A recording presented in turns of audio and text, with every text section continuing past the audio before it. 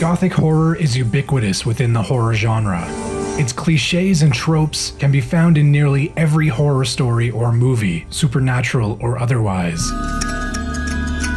Mysterious sounds, doors opening on their own, dark castles on a stormy night, the fleeing of a beautiful heroine from an amoral man. A woman ought to get a man first and then want him. Many of these situations are played out and stale, but upon the release of Horace Walpole's 1764 novel, The Castle of Otranto, these were fresh, terrifying ideas that spawned an entire genre that became very popular during the late 18th and early 19th centuries, and still influences horror to this day.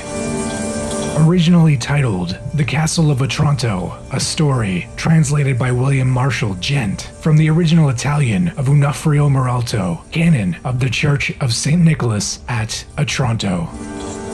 The story follows Manfred, lord of the castle, and his family in a tale of medieval love, knights, horror, and curses that serves many twists along the way. The first edition of the book purported to be a translation of a manuscript printed in Naples in 1529 and recently rediscovered in the library of an ancient Catholic family. The term Gothic horror comes from the book's subtitle on its second edition, A Gothic Story, called such due to the pseudo-medieval buildings in which these stories take place. The story inspired such authors as Anne Radcliffe, Bram Stoker, and Edgar Allan Poe.